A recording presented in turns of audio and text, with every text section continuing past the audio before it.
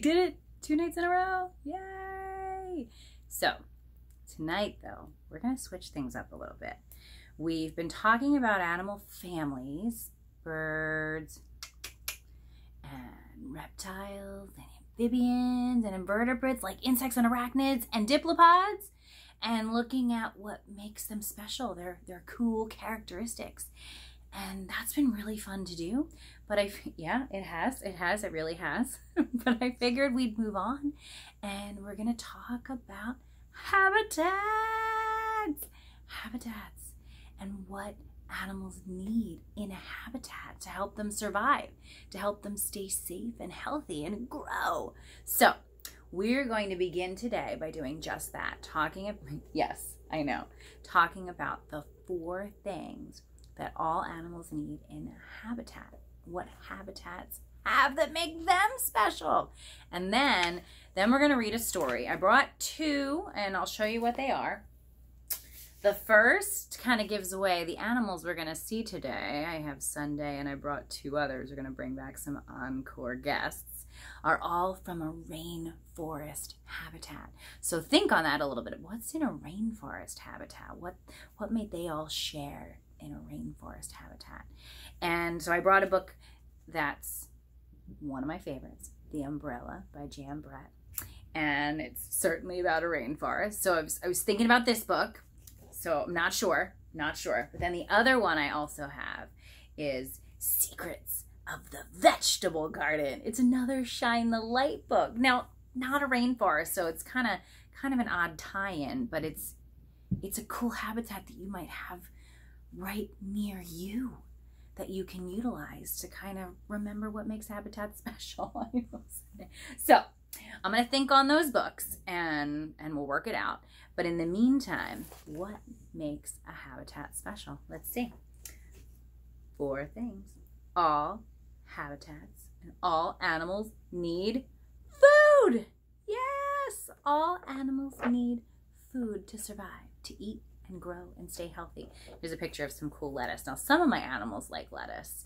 My iguana likes to eat a lot of lettuce. Sometimes Sunday likes to eat some greens and fruits and veggies. And the beetles, the death feigning beetles, like salad. And remember the cockroach? That also liked salad too. They like salad. So all animals need food. What else? All animals need water. All animals need water. We have 2 animals today that are definitely gonna need some water. Let's see. What if Sunday sometimes likes to take a shower with me? Let's see. What is Sunday? Whoa, what do you think? Oh, what do you think? No? Oh, shake it off. So, all animals need food. All animals need water. What else? All animals need shelter. Yeah, they need a home. They need a place to sleep and a place to stay safe and protected. Look at this shelter. This is a cave. What might be in a cave? I was in a cave not too long ago and I saw a bat in the cave. And there might be snakes in a cave. What else? Caves are pretty cool. And caves are great because it's a place you can stay safe. You can stay protected from the weather, like rain or maybe snow, or maybe it's too hot. Maybe even if it's too cold. A cave is a nice shelter, a nice home. So, food, water, shelter. There's one more. It's tricky. It's space. Space? What do you think? Look at that. So animals need a space to find all their food or their shelter or their water, a space that is right for them, like maybe a rainforest. Yeah, rainforest habitat is the space for Sunday and the space for our other 2 animals we're going to see today because it has what they need. It's the right temperature. It's got the right foods that they like. Now here's another way to help understand space. Think of it as kind of size, right? Does it right fit? Now this is kind of a travel habitat for some of the other animals we're going to see today. See that? Now let me hold that next to Sunday. Look. What do you think, Sunday? That's just about the same size as Sunday. Would that be a good place for Sunday to live? Would that be a good habitat for her to live in? Would she fit in it? I don't know. Let's see. Let's hold it up to her again. Let's see. Would she fit in it? She's like, I don't think so. Yeah, because she needs space. She needs to have space to move. Let's see if she'll let me do it. She needs space to flap her wings. She needs space, and that's just not gonna cut it. No, it's not. So let's say one more time, and then we'll read some of the story. Animals and habitats have food. Animals need food in their habitats. They need water. Habitats have water. They need shelter. And they need space. What do you think? Food, water, shelter, space. Food, water, shelter, space. Food, water, shelter, space. Food. No. Okay. Cool. Whatever. Okay. So let's read Secrets of the Vegetable Garden. So not a rainforest, but I figured, again, a garden's a great place for you to go and see kind of a mini habitat. So yesterday, remember we saw the diplopods, the millipedes? Yeah, you might be able to go out and flip a log, and that's their whole habitat. That's where they find their food, the rotting log, their water from the moisture underneath. That's their shelter, and it's also their space. So that's their little habitat. You might also see those little pill bugs that I talked about, those roly-polies. The tiny death fanning beetles that we saw, they're not going to be out in your vegetable garden, but they're in like a tiny little habitat. Yeah. So just in a vegetable garden, you're going to find those 4 things, and I challenge you, I invite you to go look for those. And even if it's not a vegetable garden, it'll still have food, water, shelter, space. So let's get ready for Secrets of the Vegetable Garden by Karen Brown and, oh, switching it up, Giordano Poloni. Okay, let's see, ready? A vegetable garden grows under the sun. If you look closely between the stalks, beneath the leaves, and in the soil, you will see the animals and plants living there. Here we go. The seed, you are going to eat my book, aren't you? Please do not. The seed of a tomato plant has been sown in soil in a pot. When it has grown into a seedling, it will be planted outside.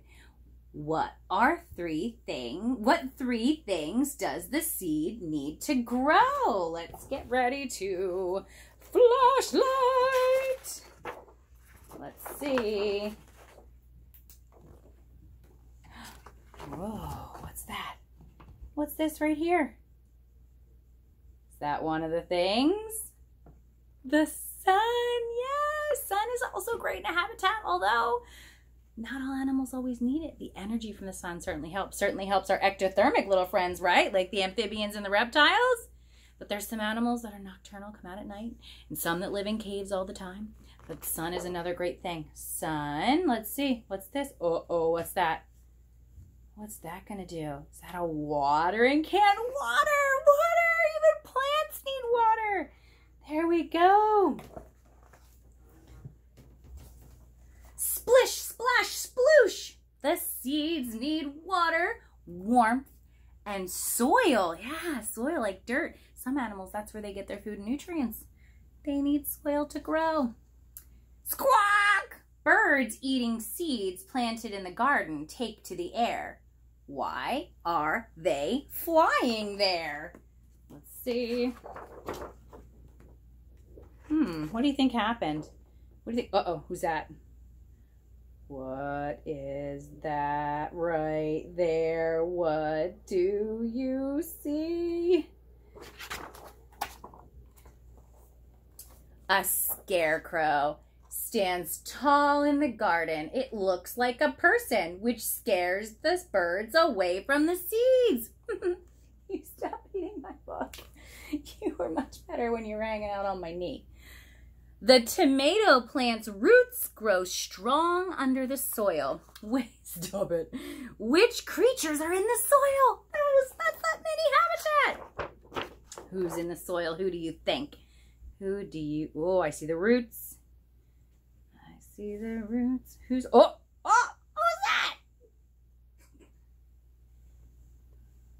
Sunday's curious. Oh, there's another one. Who's that? That's a great habitat under the soil. Worms break down leaves and pieces of dead plants. This makes food for growing plants. Food! Food's a great thing in a habitat. Food, water, shelter, space. Food, water, shelter, space. Food. Nope. Okay. Let's say maybe 1 or 2 more pages. Looking at the time. Looking at the time. Let's see. Yep, let's do that. 2 more. Rabbits like to eat the weeds that grow in the garden. The gardener pulls the weeds out because the vegetables need space. They need space. What? I'm kind of glad I picked this book. Space to grow. Yeah, because if they were really crowded, they wouldn't have room. They wouldn't have room for their roots. They wouldn't have room for their leaves. They wouldn't have room to get the sun. And a plant, their food is the sun. So food, water, shelter, space. I'm so glad we picked this book. Okay.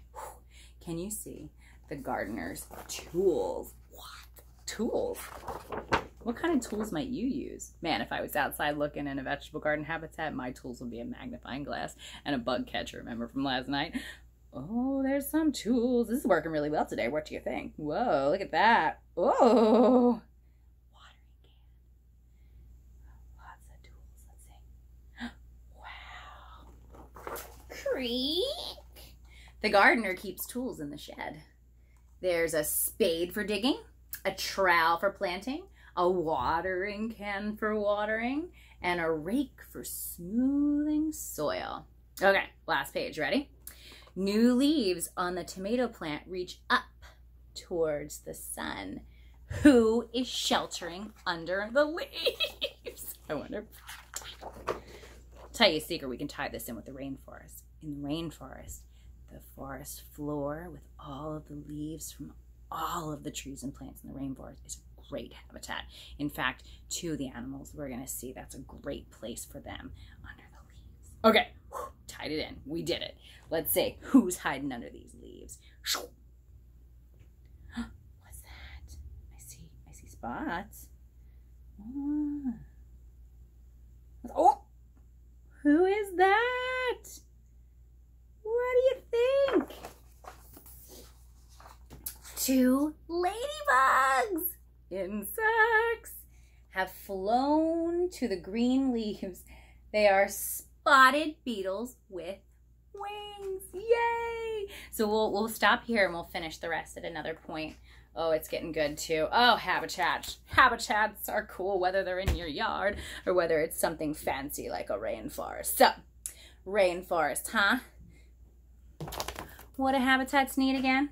Even rainforest habitats. They need food. They need water. You gonna do it? Come on. They need shelter.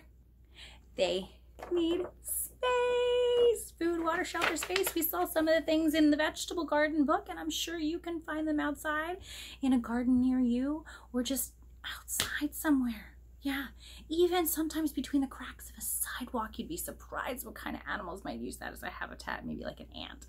So today I found 3 of my favorite animals. I couldn't resist.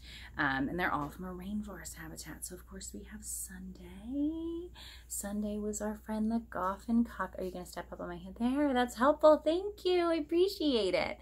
This is Sunday the goffin cockatoo, and Sunday lives in the rainforest. Remember at first I made a mistake and I said Australia because a lot of cockatoos are from Australia, but Sunday is not. Sunday is from some smaller islands, much closer to Australia, but not quite in Australia. But she lives either right in the rainforest habitat or right on the edge of a rainforest habitat and loves to fly from tree to tree and eat lots of fruits and nuts. So Sunday is from oh, hi. You tried to step off too soon. Sunday is from the rainforest where she's gonna find her food. She's gonna find her shelter. She's gonna find her space. She's gonna find her water. Yeah. So I'm gonna keep Sunday out because she's just a clown and you know, she loves the attention. Yes, you do.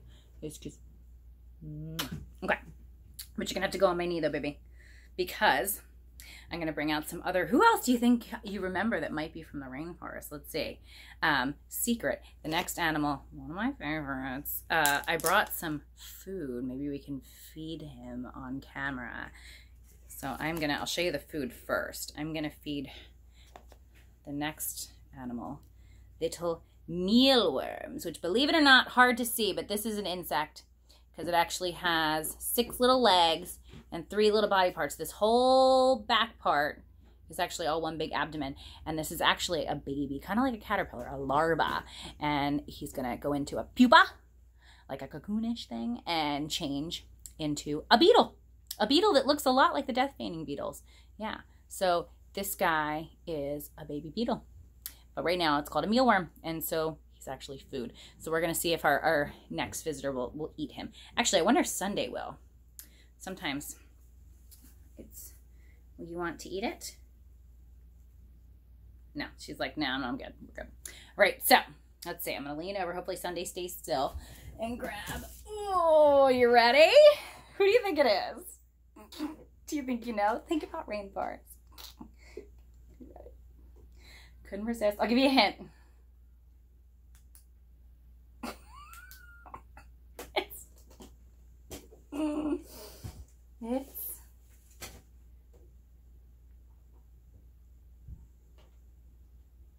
oh, not very happy with me.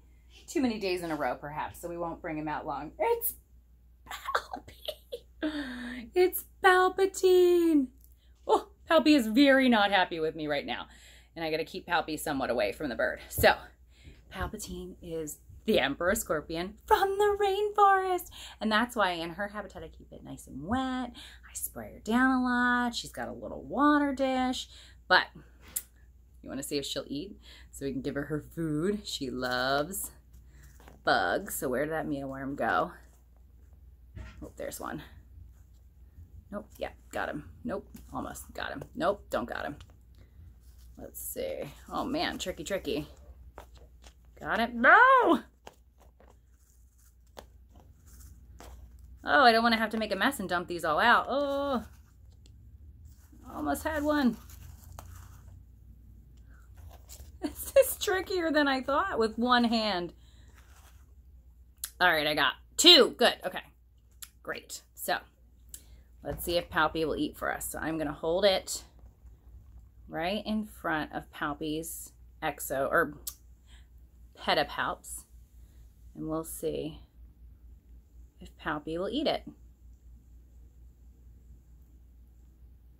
She's like, no thank you, not hungry. No thank you, you fed me the other day. Oh, nope. Let's try another one. Here, let's try switching hands.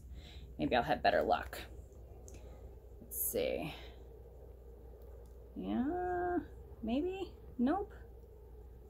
Not hungry. You're making me look bad on camera, Palpy. Oh, she's not interested. She's completely closed up, her pedipalps. She's like, please do not feed me right now. I ate the other day. So, Palpatine from the rainforest habitat, where she would eat lots of food like insects and other little invertebrates. She would get her lots of her moisture and her water from the leaves and the forest floor and all the rain. And yeah, would probably hide in like a little burrow or a little hole that they dug down. Yeah, so this is Palpatine from the rainforest. And I don't have enough hands, unfortunately, to do, oh, maybe I do, to do our favorite, to shine the light on Palpy. Palpatine needs his own show. This should be just the Palpatine show. You want to try one more time to eat? So you don't make me look totally crazy? Oh, I can't dig him. Oh, well. All right. So we'll put Palpy away. All right. Say bye, Palpy. Bye, Rainforest Scorpion. Okay.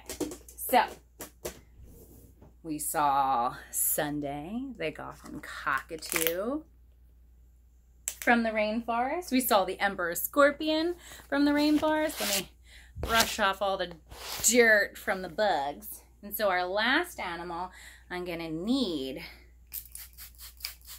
some of the water for before we say goodnight. I'm also looking at the time. Oh, Sunday's getting a bath down here too. We saw these guys before too. These guys are also from the rainforest. And they need it to be nice and wet. They love it to be nice and wet. In fact, sometimes they find their water in the cups of little flowers and leaves. And sometimes the daddy, when the babies are born, they're called tadpoles. The daddy will like put them on his back and hop to the next pool of water in a leaf or a flower so that the baby stays nice and wet and safe. Yeah, it's kind of like their shelter maybe a little flower, a little leaf. So let's see if I can find them. Probably only gonna bring out one because they're also very challenging to catch. But I almost, nope, don't got one. Nope, don't got one still. He's hiding all over. Nope. And nope. And nope. And got him! Okay, you ready? So, my hand's nice and wet. Dart frog!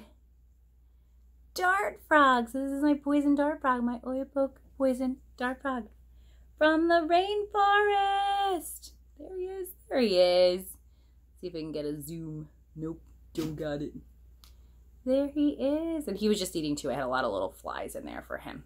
So, from the rainforest habitat, and the rainforest is where they're gonna find their food, like little bugs. And actually, remember I said in the rainforest, they would eat like little ants that would have actually kind of a poison to them. So then they would become dangerous. They would become poisonous little frogs. There he is. Oh, I'm afraid he's gonna jump.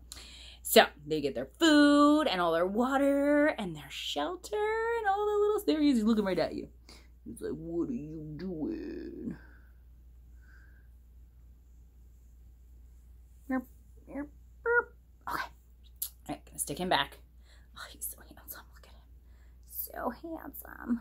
So I'm gonna stick him back carefully. And I think we'll say goodbye with Sunday. Sorry, buddy. All right, go back and eat your flies. So we saw 3 cool rainforest habitat animals. And what did they need? Sunday, maybe you can dance with us. Ready? Habitats, habitats, food, food, food. Nope, this is gonna be a terrible song. I don't really have a tune to it. Habitats have food. Habitats have water. Habitats, habitats, habitats have water. Habitats have shelter. Habitats have space. Maybe that's what maybe we do. Look at food, water. No, it's terrible too. We'll come up with something. Food, water, shelter, space. Food, water, shelter, space. Food, water, shelter, space. Okay, you ready? We'll say good night tonight to Sunday. Ready? You want to come up, baby? Yeah. Yeah. Do you want to do any dancing? What do you think? What do you think? You want to say goodbye? All right. Say bye, Sunday. Bye, Sunday. Say good night, everyone. You're not looking at me. You're looking over here. I know. It's just an inanimate object. I know. Hi. Hi. Hi. Hi. Hi. Hi. Hey, say good night. Good night. Good night. Good night. Let's turn you. Maybe. Okay. Ready? Good night, Sunday. Good night. Oh, whatever. We're all tired. She's going to do it. She'll start as soon as I turn it off. That's what will happen. Good night. Good night, everyone. Good night. Bye.